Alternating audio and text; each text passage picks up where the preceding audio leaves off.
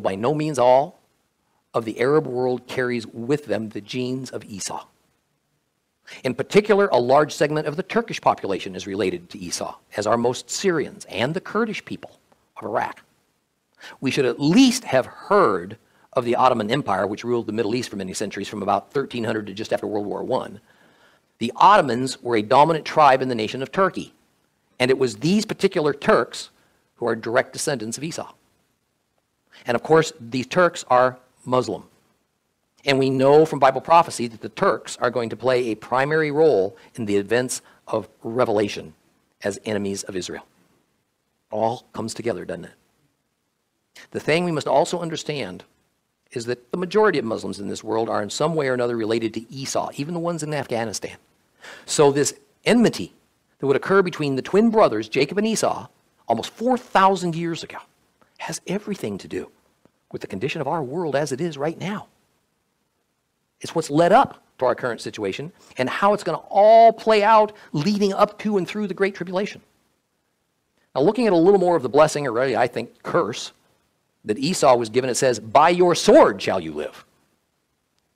In other words, violence, pillaging, that shall be Esau's way of gaining wealth and prosperity. And as I have explained on a number of occasions, these prophetic blessings have more effect on the person's future descendants than on the person who originally received the blessing, and that is what we find as we follow the progress of Esau's line. Esau's descendants didn't become shepherds. They became conquerors, bands of robbers who descended on caravans that passed through their lands. War was their way of life. War is even at the heart of what is now their religion, Islam. Further, the blessing also says, and you shall serve your brother. I want to give all the praises and the honor to Yahweh Bahashem, Yahweh Shah Bahashem, Recha HaKodash, and double honors to the elder apostles and bishops of Great Millstone. Salute and honors to you other elders and you brethren scattered abroad, even you supporters and followers of the faith and supporting the truth in the ministry. Shalom even to you, few sisters, you sincere ones. Shalom to the elect. So anyway, I did a video yesterday, real quick. I did a video talking about Esau, and somebody left a comment saying he could be saved because of the third generation. So, went into the scriptures and everything, and now he's so pissed off that he's saying, well, your commentary is horrible and all these things, and it's all right.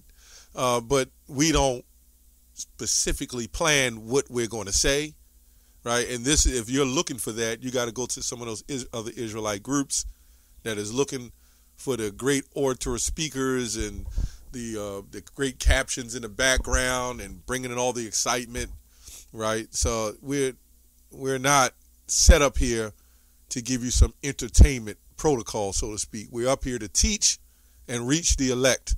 So anyway, as you see in the beginning of the video, I was going back and forth about the Deuteronomy 23. Okay, man be ignorant, let him be ignorant. But then I ran across this video. Now I see where Divine Prospect gets this doctrine from. Okay, the Arabs being the Edomites because he married an Ishmaelite, but also a Canaanite, who Esau married, and then this is where these doctrines spring from. Now, not to mention, yes, some of them Turks are the Edomites, but guess who the Edomites are, right? We know who the Edomites are, the ones that's running this world. But this is where the black-only Israelites get it from. It's various other doctrines that the Hebrews is not fully authentic because they only believe in Torah anyway. So, and letters of Paul was confusing. Why? Because they only believe in Torah. So what you see is these people are coming up with doctrines that they're getting from these people, and then they fusing it in with the debates and trying to bring disruption. Okay? That's what they're doing. So, as I said before, I want to read some commentary, right? So it's not that some of the Edomites there. Edom spread a seed, right? Well, hopefully through this lesson, we'll get there. But right now, I want to scroll through a little bit of this commentary and see what the scholars have to say, right? This is Matthew's Henry commentary. It says, There shall be deliverance and holiness at Jerusalem, and the house of Jacob would occupy the possessions, much of the prophecy which fulfilled when the Jews returned to their own land.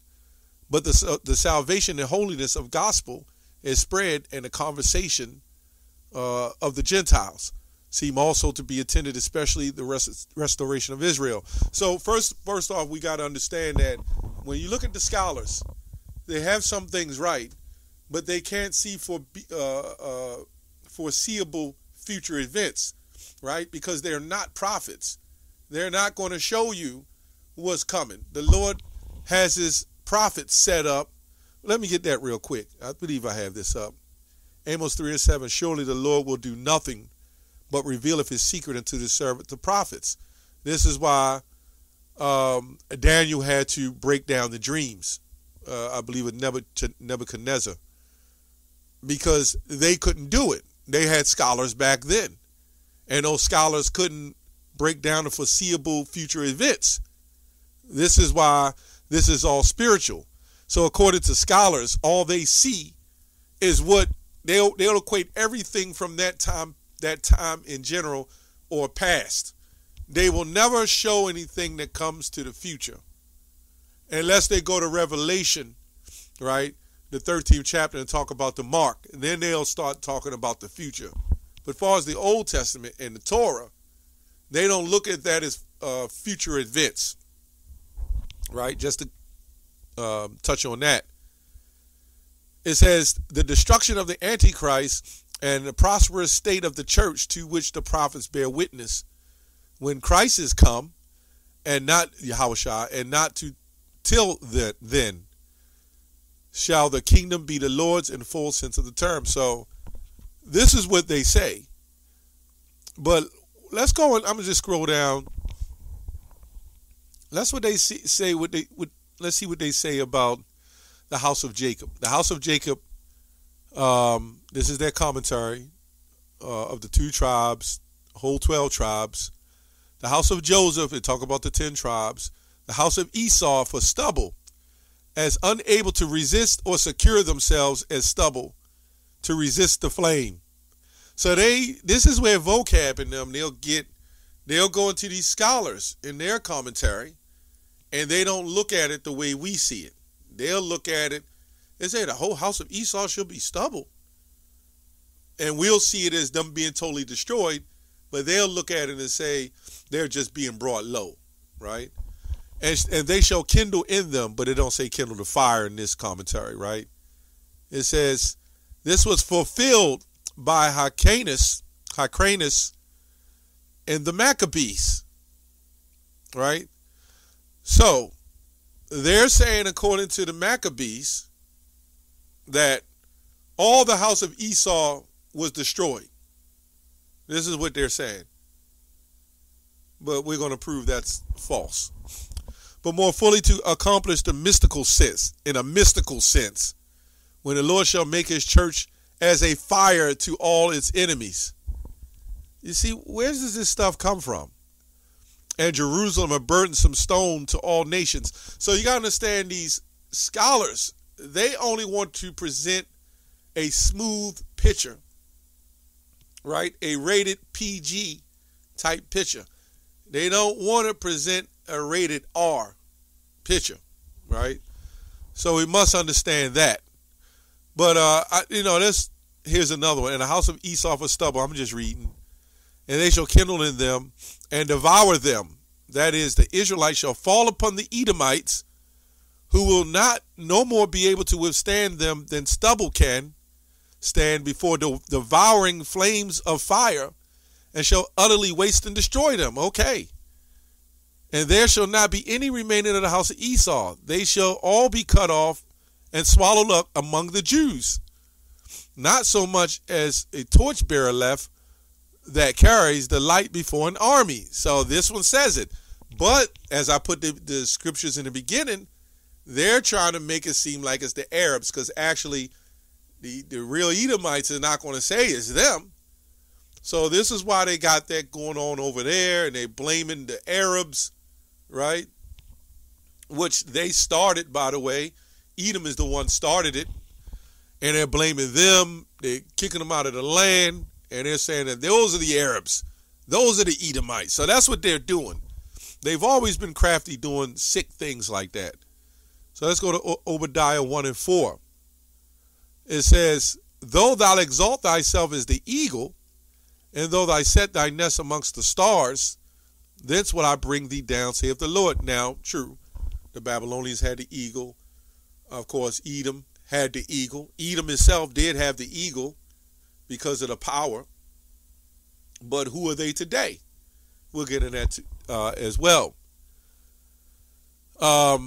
It says, let me go on down to here, just to get to the point so we can see who they are.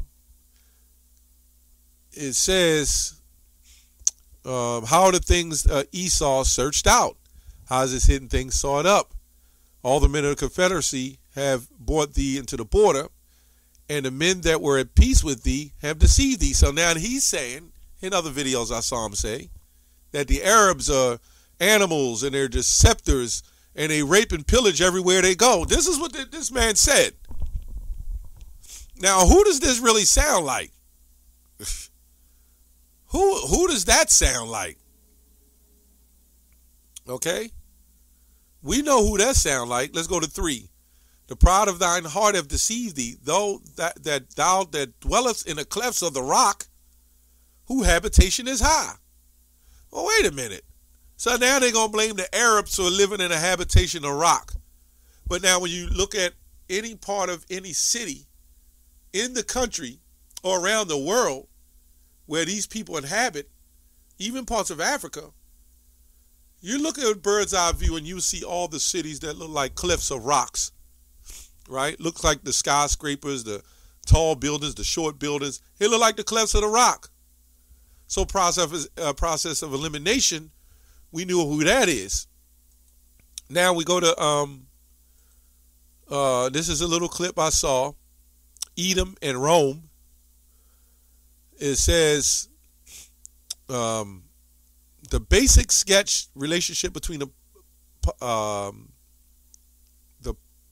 Polites of Israel, Judah, Judea, Edom, Idumea during the biblical and Second Temple periods indicate that Edom was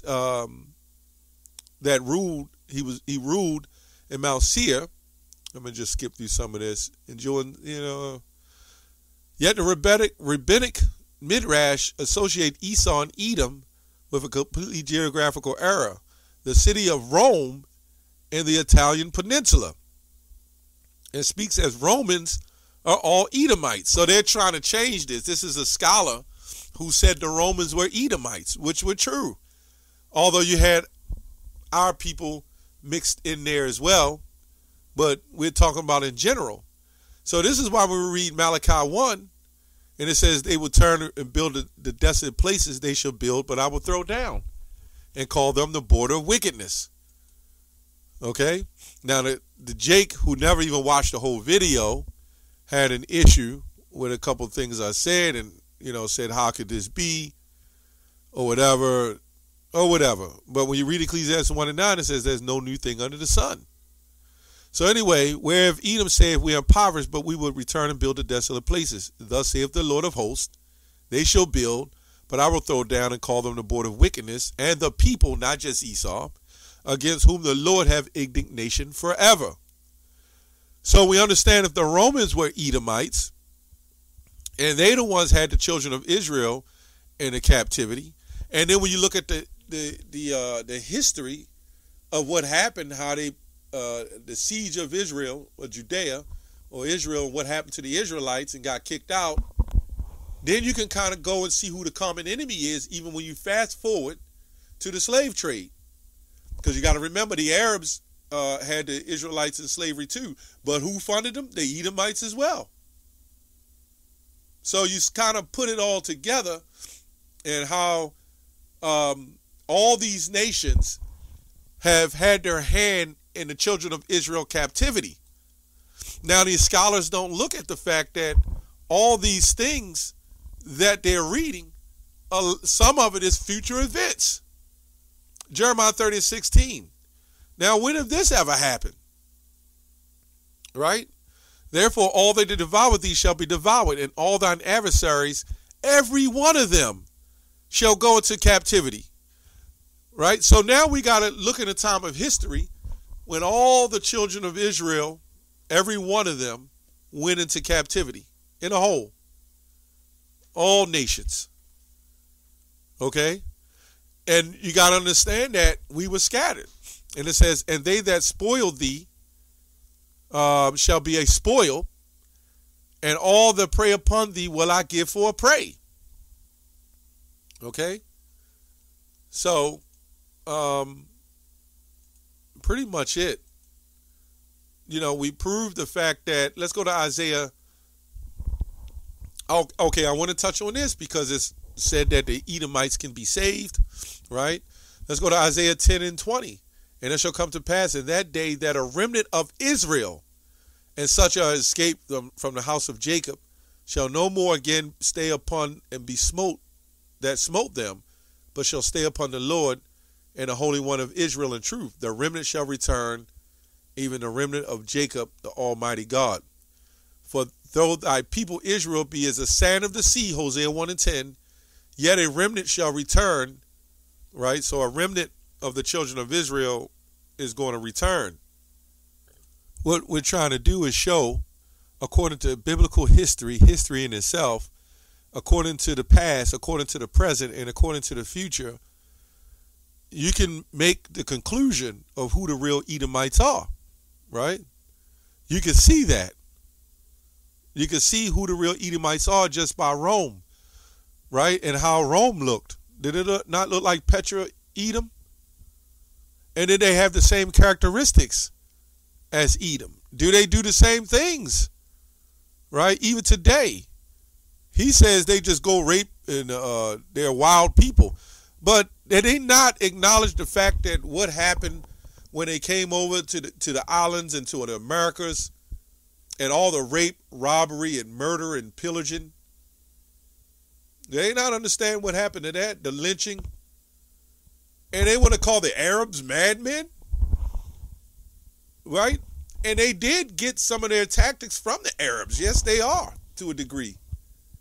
But when they came in power, when Edom came into power, that's what he did.